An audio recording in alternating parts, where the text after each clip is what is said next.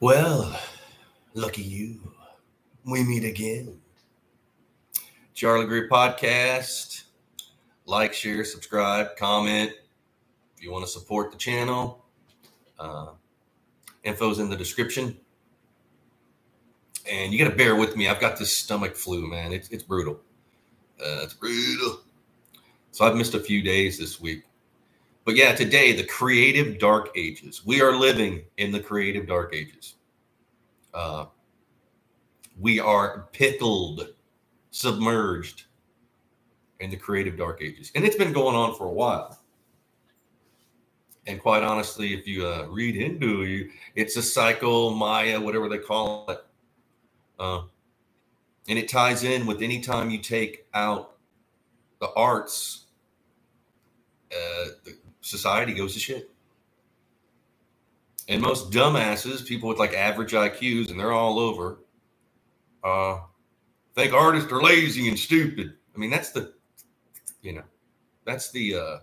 most people. I mean, if you know about the IQ bell curve, it's scary to think that, okay, you got this bell curve and then the high IQs and everybody underneath. So basically think of the dumbest person you've ever met. Most people in the world are a lot dumber than that. And these peoples are mayors and sheriffs, and I'm this and I'm that and I'm whatever. Just this, smart enough to, put on their clothes and manipulate people and bond with other dumbasses. So it's no, we're all great. Hey, see. Yeah, the creative dark ages. Again, it's been going on, and it's different. Like, say, the art world and music and this and acting and everything. It's been, and some are more, you got to think of poor Vincent van Gogh.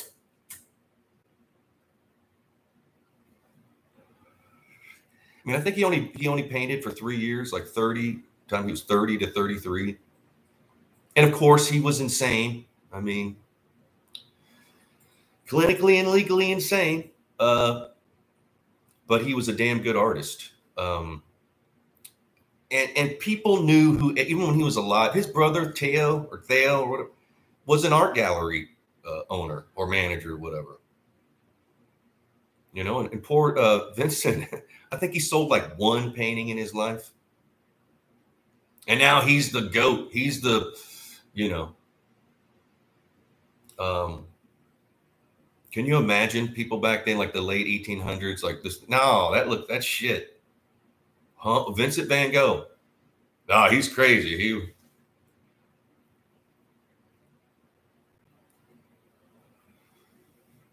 But people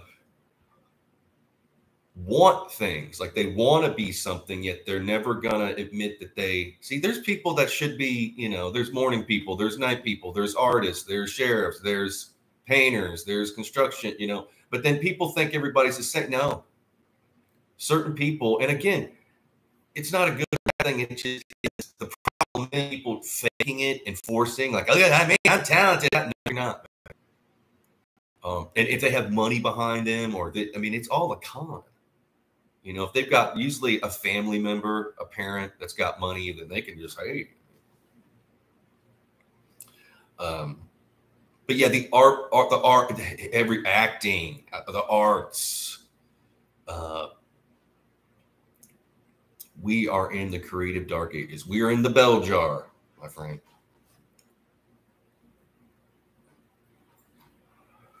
So what do you do? How do you get the fuck out of it, And let me explain a few things. So, like, say I started, I was painting. I studied art, but painting. I started doing art shows around 2003 in LA. By, a few years after that, I was, getting into gallery, bigger galleries, downtown and I thought the music industry was bad. The art world is even worse. I mean, hysteria is cool. I mean, people have no inner monologue. It's just nepotism, favoritism, crony. It's like, brother, where art thou? I mean, it's just dumb. And these people are successful and powerful. So I had I'd work my way to this one big gallery in downtown LA. And I'm not going to say who it is, but him and his wife, they ran the gallery. And to this day, man, I'm grateful for them. They were so cool to me. They helped me out a lot. They're not part of what I'm talking about. They know exactly what I'm talking about, but they are true artists, because he was an artist, and so was she. And they could see art. It didn't matter. Of course, you got to do certain things to keep your gallery running, but yeah, they were patrons of the arts. I mean, they weren't giving me money or anything, but I mean, it was hard to get just to hang in a group show. So, for instance, there's all these like little secrets too that people don't want you to know. I mean, everybody knows about pay to play, right? Bands play to, I never did. I wouldn't do it. So like in LA, you pay like X amount of dollars. They give you like so many tickets, and then you got to go sell those tickets to make your money back or make any money. And some bands have like stripper girlfriends or rich parents, and they just throw those tickets away. They don't care. They'll pay the money. You know? And it's even more to open for a band. Matter of fact, supporting bands that are even bigger, that are opening act support, their label pays to get on that a tour. It's tour support. Yeah, you're paying some. I mean, it's been going, dude. It isn't like this is new. So I get in this gallery. I'm doing group shows, and then you start selling, and people like you. Hey, you know. And even in a group show, there would usually be like a featured artist. This place was so big, there wasn't an artist that could paint that to fill it. So you have like in front, you'd have the group show, and then in the back there was a featured artist. And so I just, most of the time their art was shit. It's like, what? Like, okay, so something's going on here. And I got to know the guy, and I kind of knew it was like a pay-to-play thing. And then,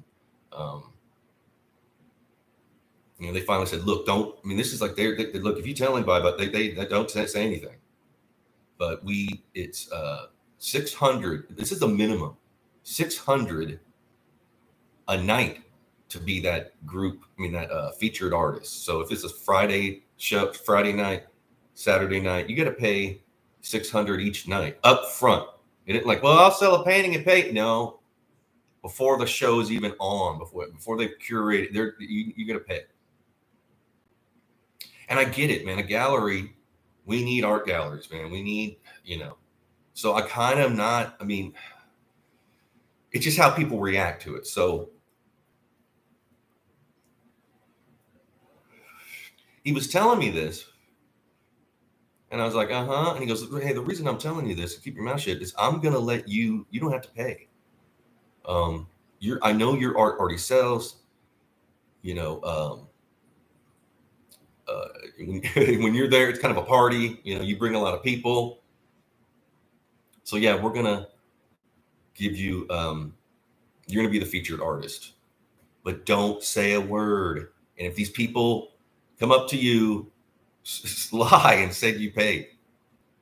And I was like, cool, thank you so much. Yeah, I will. I mean, what's a little lie? Right off the bat, like I don't even know how these people knew, whatever, like the next day or what, people are complaining. Like, and some of these people I thought were cool. I mean, their art was shitty, but they're pissed. And they went into the gallery, like complaining to the owners. And he kind of broke it down like, hey, man, your art doesn't sell even when you pay. Charlie's does. He brings in, and he has a lot of art. He people's hanging the same pieces of shit are over. No. And they kind of went at me. Like and then everything else comes out. He's this, he's that, how's that? Because they can't really say anything about my art, so they have to attack you personally. Like anything. There's just, you name it, they'll. And I didn't care. Like, okay, yeah. I mean, I've dealt with this with my band. So, and when I self-published my book, I kind of did a similar thing. I co-opted with with a company. I paid for certain things, and then they paid for the promotion, this, that, and the other, which I thought was a great deal until they didn't pay me. Or eventually they didn't pay me. But in the end, I mean, you know. But yeah, and I'm sure all of you can relate to certain things. That look around. Everything is just, there's no record labels. The art galleries are closing. There's just no, people don't even, they claim to be art. Now the art, like graphic design, you know, NFTs. And you see the easiest con is the art world. Like not too long ago, the dude that like hung a banana on the wall, like taped a banana on the wall and said, you know, $1 million, and some dumbass paid $1 million and just ripped and ate the banana. And then they're like, well, it's performance art. That only goes so far. But I mean, I guess if you've already made that much money, who gives a shit? I mean, I actually take my hat off to, hey, I mean, I wouldn't do it. You're only going to be remembered from just being a con man. And they're going to look back at this era. And I'm including like before I was even born. Like this was happening. This has been happening. There, as the creative dark ages, they're going to look back and be like, how did people, why, what the hell was going on?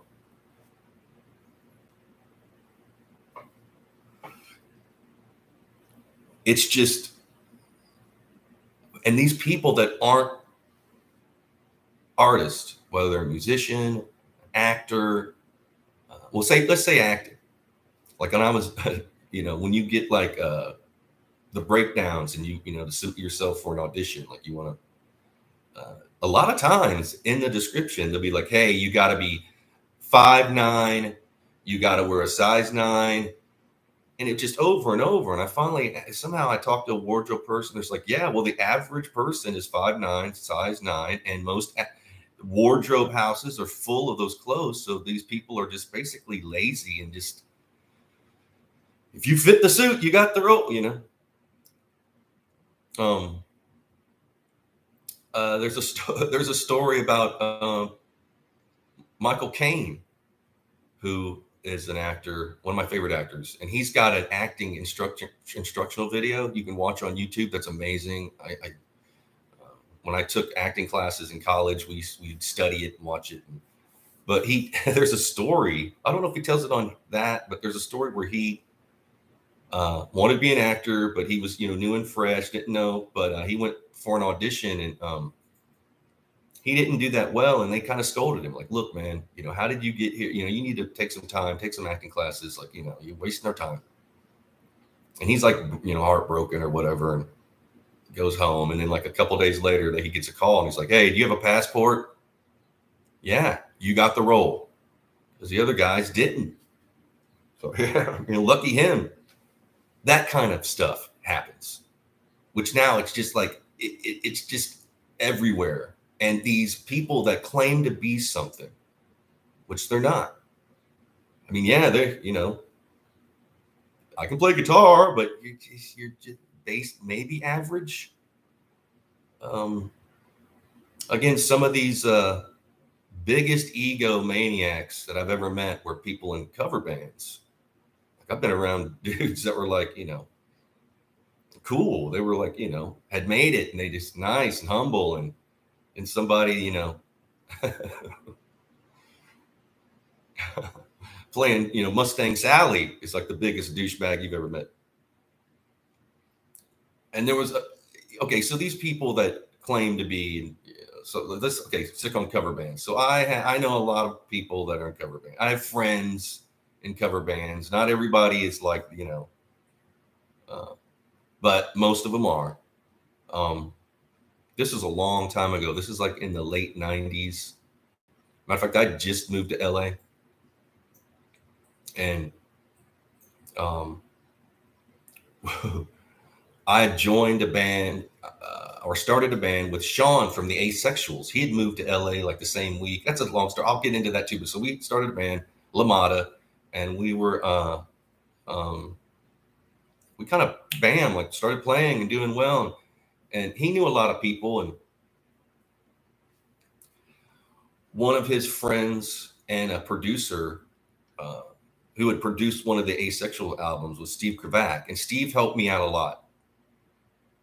And Steve owned a label, Porterhouse, with Greg Hetson of Bad Religion. He was also in the Circle Jerks. And I'm a big fan of Greg. And he's this little dude, you know, he's cool. He's a cool dude. So I just happened to run into some people I knew from back in the Midwest in LA. Like just, hey, it's a small world, believe me. What are y'all doing here? Hey, we're vacationing here. Cool. What do you got, you know? And so I made the mistake of inviting them. So we, at the time, Steve and Greg owned Porterhouse Records. They were considering signing Lamada. And so we were meeting at the Rainbow, at the Bow, to just kind of like, you know, hang out, you know, party, you know, just, there's a lot of that. You don't want to, you know, when you're about to sign, you know, so we're like, I invited them. They're like, oh yeah, we want to go to the Rainbow anyway. I'm going. So yeah, we're going to be there at like 10 o'clock. So we get there, we're already there and they show up. And there's like 6 or 7 of them. So when they come up, I'm introducing them to everybody in the first name. I'm not explaining like, oh, this is Steve Kravac and then this is Greg and he used to be no. It's just like, hey, this is Steve, this is Greg, you know. And they didn't know who they were. You know. And they are literally like being the douchiest. Yeah, we got this cover band, you know, we're making like 400 a gig, and it's like, what the fuck, man? Shut the fuck up. You even know who you're talking to? You know, these guys own bars and like record labels and have done shit. You know what I mean? Just being just, you know, and they're looking at me and we're just like, I was like, don't, just let it, let's go with this. Like, don't, because they were about to go, hey, you know who I am? I was like, no, just, and Sean, who was in the Asexuals, he literally just get like, dude, can you believe these people? I mean, it's like, for one, it's the Rainbow. Huh? There's so much. Come on. Have a good time. Let your guard down. Oh, no, there's kind of, and they were like, yeah, well, you know, one of these days, maybe you can. And they were like, oh, yeah, I guess maybe if I'm lucky enough, maybe I will. All the while knowing that they've accomplished more than all of them and everybody they know combined. All right. These people aren't even on, you know, they don't exist, basically, besides that bubble they're in. And bubbles pop, believe me. Sometimes they last a bit, but a bubble's going to pop. And then they do like, you just don't like, so we were on the patio and you can't like, so they ordered soup, like one bowl of soup. I was standing, I mean, I did, you know, and then the soup came, they're like, oh, can we have like 7 spoons? And the waitress was like, hey, you cannot do that. What? We kind of scolded them. And who in their right mind or in all these cool people at the Rainbow would want to be eaten out of the same bowl of soup? Like, that's self-sabotage. Like, I want to be looked at as an idiot. Look at me. All the while acting like they're fucking, you know, Bruce Springsteen. Bruce Springsteen wouldn't even act that arrogant, you know? And I was like, should I say something? No. And that offended them. They're like, well, I mean, and then they left. Go out the street, wait for the taxi or whatever. And they were out there forever. So we're here on the patio and they're out there, you know, people going by, you know, just kind of looking back and we were like, let's just go inside. I want to see these. And quite honestly, Have I seen any of these people again? I don't even know. But the point I'm trying to make is that's the problem. These arrogant, false con men, people. I'm this, I'm that. Yeah, you know, like a pentatonic scale, and you can learn, you know, Smoke on the Water or whatever you're playing. But you're not. And again, most people, whether they want to admit it or not, are so insecure that they could never even. Most people, I mean, this is not. They just to stand up in public in front of 20 people to talk, they're frightened to death. Matter of fact, I read somewhere like the biggest fears in people's lives are death and speaking in public, which I don't get. I mean, I don't know. Maybe I have more self-confidence, but it didn't bother me. Matter of fact, what bothered me was performing live and peacocking. When I was younger, you know, by the time 19, 20, 21, it's like, do you really want to do this? You know, it just seems so woo. Like I could never do that. Like I never tease my hair, none of that. I just, you know, I was always on stage like in a t-shirt and jeans. I mean, honestly, I wish I could peacock around and, you know, smooth up in ya or whatever. You know, I just can't do it. And so, yeah, they let the bow, and then we were talking, and they were like, why would they sabotage themselves like that? Like, why wouldn't they want to? And to this day, I bet they don't realize who they were talking to. Pardon, I've got this stomach flu. Bear with me.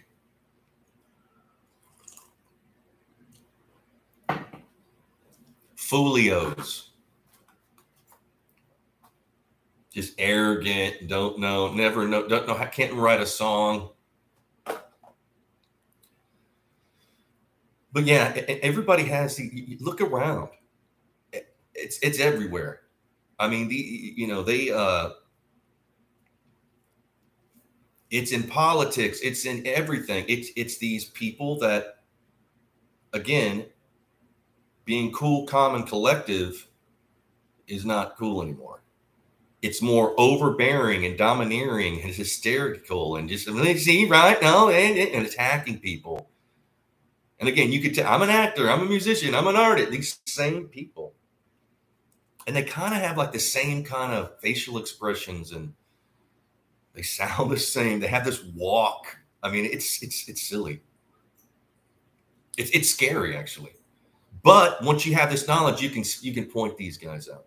And I remember when I think it was Relativity Records. My band Love Engineer, we went to Chicago, and we were talking with Relativity Records, and one of the people there had broke it down like, yeah, well, you know, this is what you do.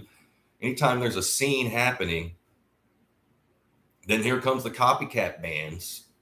So you want to ignore that first wave.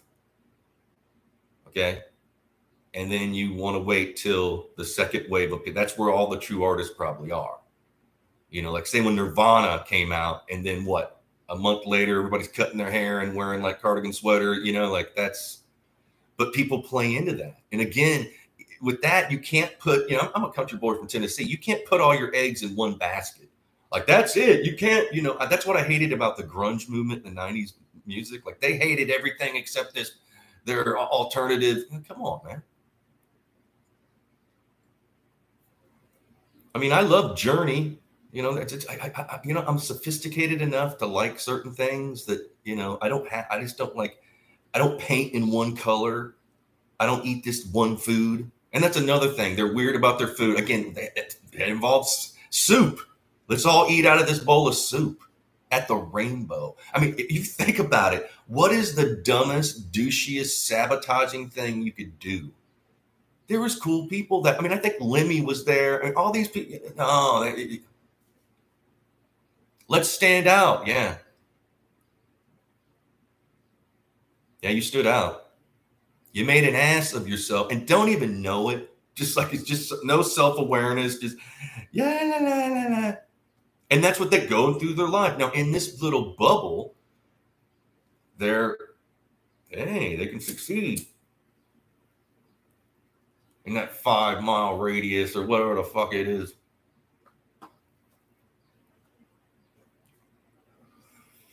And birds of a feather stick together. So yeah, they get bookings because the people book are dumb. And I hate to say this, but people are insecure. So they see somebody on stage singing like, oh, they're great. Like a lot of people don't even know what good is. He's just up there. I mean, no. Or they're friends. So he's my friend. It's got to be. No. Like when I was young, I was in my teens, when I quit my first band and started Love Engineer, I had to do like a personal inventory. Because you think like, yeah, this is great, just because I'm doing it, we're doing this. And I really had to like pull back and go, okay, would I like this music? I like it because I'm doing it and I wanted to do well, pull back.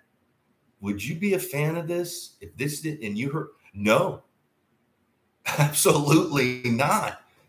This is shit. I mean, it ain't bad, but no, I want to do better. So it was, your face gets flush. You don't want to, but to improve as a songwriter, I had to do that. I had to be like, wait a minute, I'm not gonna. And I remember telling the band that I was in, like, hey, I want to switch gears. I want to do more, no, they want to do more cover. They want that, and okay, we parted ways. I mean, we still stayed friends. I mean,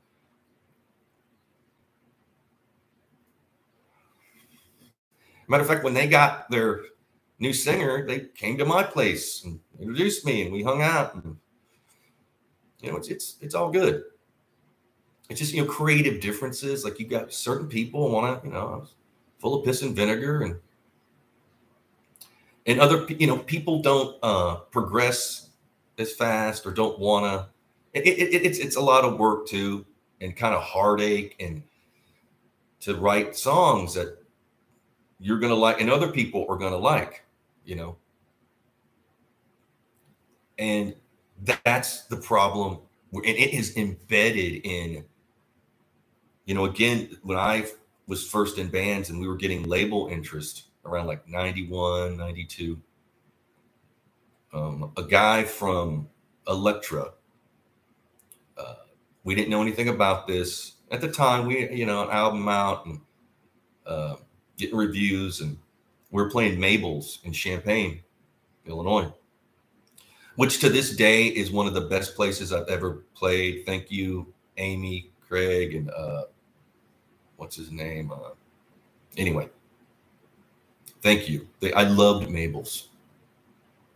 And I was spoiled. I didn't you get to LA and these places are small, and they were caring, and more like Amy kind of mothered us, and you're not getting any of that in LA. So I'm grateful. So we had a sound check. We're sound checking, and this dude comes in. And of course, the bouncers come over to him, and he pulls something out. I'm on stage, and then he goes up to the bar, and then the bar, and Craig's like, "Hey, stop!" So we go over there, and this dude is from Elektra Records, and he's like an A&R. He's just, hey, he's seeing multiple. It wasn't just us. He was like, he's been in Chicago, or he come through here, he heard about us, and he was going to go see somebody else, and what he was most interested in, yeah, he liked the band, but the commerce. Are they generating money? And with that, he went to the bar, the bartender, like the owner of the bar. Are they making them? Yeah, we were selling the most booze of any other band. We would sell a lot of beer, and then that equates to, okay, how many CD albums they'll sell. And he broke it down to us. It's like, it's not 100% perfect, but that's kind of a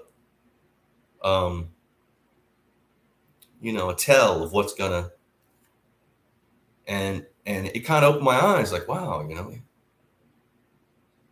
a year later, our album's still out and we're doing good. We're playing behind it. A Geffen Records A&R person shows up. And she's like 20 years old, basically her first job. She was telling us this, that, my father's the law. It runs the, legal department at Geffen. It's that, and I don't even want to be here because I'm just signing any band, all the bands that sound like Veruca Salt. Again, putting all their eggs in one basket. Basically insulted us. And why are you here? Like, what? Spending this money just to browbeat us? Again, it changed like band within a year, and it's just kind of,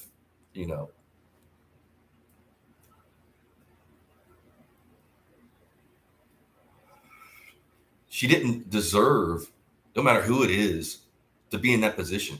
Didn't know what the hell there's nothing behind her. Like she hadn't had like a track record of success. No, just anybody that sounds like Veruca Salt or Nirvana, just go, you get. And I get that too. But then again, when I was coming up, major labels had different divisions, and there'd be a song like "Don't Worry, Be Happy," and this, that, the other, and then you might have an AC/DC song. But now it's what it is. It's just the same sounding shit. Don't matter if it's rap, rock, country. It's the people behind the scenes. These creative dark age people that would never admit it. They couldn't wrap their head around, creative dark, this is the best it's ever been. No, it's not. It's the worst. And I know a lot of people were going to be like, no, he's crazy. But then he's right on it. He's spot on. And it's not a cop out of like, oh, well, see,